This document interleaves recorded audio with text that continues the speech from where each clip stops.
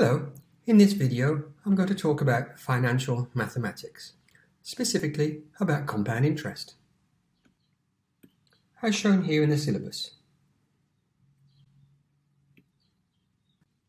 The formula for compound interest is shown on page 3 of your formula booklet. Compound interest is when a percentage increase or decrease is applied to an initial sum, and then the same percentage increase or decrease is applied to the new sum, and so on. It's called compound interest because the interest generated in one period will itself earn more interest in the next period. Interest rates are often quoted annually, but can be compounded over different periods. For example, half-yearly, quarterly, or even monthly. The compound interest formula for finding a future value, FV, is shown here, where PV represents the present value. R is the annual rate of interest. N is the number of years, and K, which appears twice in the formula, the number of compounding periods per year. If interest is compounded annually or yearly, then K would equal 1. If interest is compounded half-yearly, in other words twice a year, then K would equal 2. If interest is compounded quarterly, that's 4 times a year, then K will equal 4.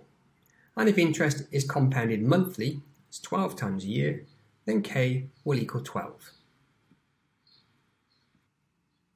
An investment is an asset, for example money, acquired with the goal of generating income or appreciation. Appreciation refers to the increase in the value of the asset over time.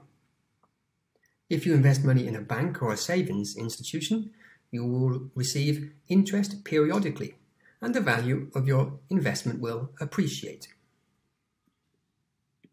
For example, £20,000 invested at 15% PA, which means per annum or each year, will appreciate to £23,000 in a year, as shown in the calculation here. In part A of this question, we're asked to find the value of the investment at the end of 4 years. If we begin by writing down the compound interest formula, and then state the present value, PV, which is $5,000, the interest rate, which is 7,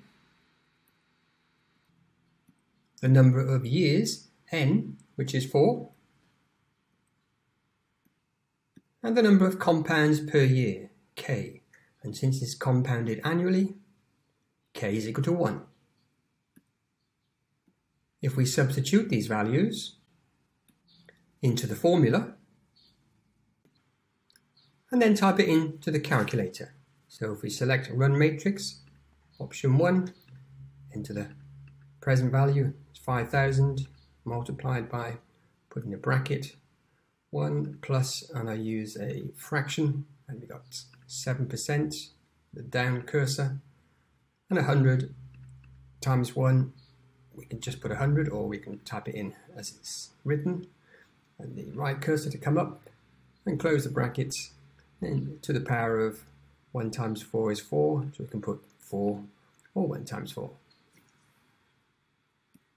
And pressing execute to perform the calculation. And as it's money, we should round our answer correct to 2 decimal places. So the investment will amount to $6,553.98. In part B, to find how much interest has been earned, we need to subtract the present value. So subtracting 5,000 gives interest earned of $1,553.98. In this question, we're asked to find what yearly interest rate is required to double Ricardo's investment in 10 years. So if we begin by writing down the formula for compound interest and calculate the future value, double 3,000 will be 6,000 euros. And since the interest is compounded quarterly, which is 4 times a year, we can identify k as being equal to 4. So if we state the present value, PV, which is 3,000, the future value, FV, which has to be 6,000, the number of years, N, which is 10, and of course K, which was 4. And if we substitute these values into the formula to form an equation with R, and we can use solver on the calculator to find R. To do this, from the main menu, if we select equation,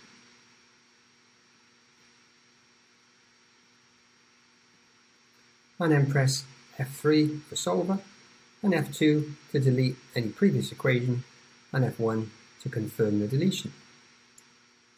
Then if we type in the equation, so start by typing 6,000, pressing Shift to access the equals, and then 3,000 multiplied by, and use a bracket, 1 plus, again use the fraction button, and for R we'll use the variable x, bottom 100 multiplied by 4, use the right cursor to come up, close the bracket, and then raise to the power of 4 times 10, or you can put 40.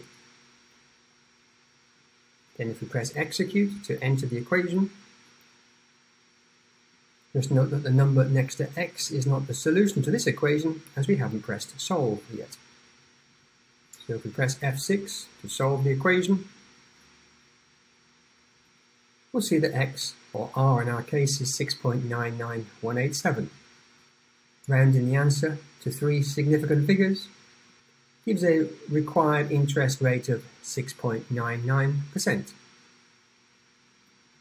In this question, we're asked to find how much Ivana needs to invest now to get a final value of $10,000 in 4 years' time.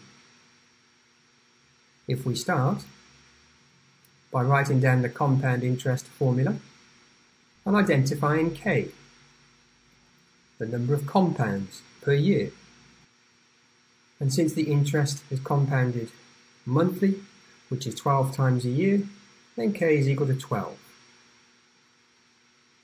Next, if we state a final value, FV, of 10,000, an interest rate of 8%,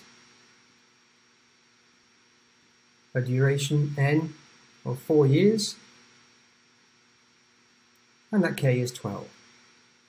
If we substitute the values into the formula, forming an equation in PV, present value, we can use solver on the calculator to find PV.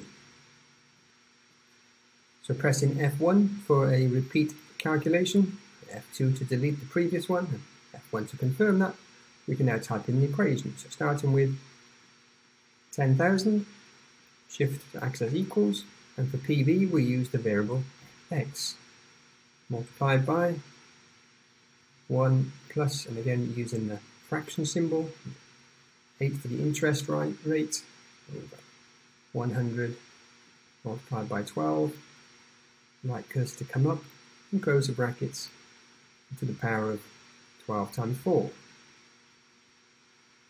Pressing execute to enter the equation, and pressing F6 to solve the equation. Given the value shown, and we're asked to give the answer to the nearest dollar, so Ivana needs to invest $7,269 now.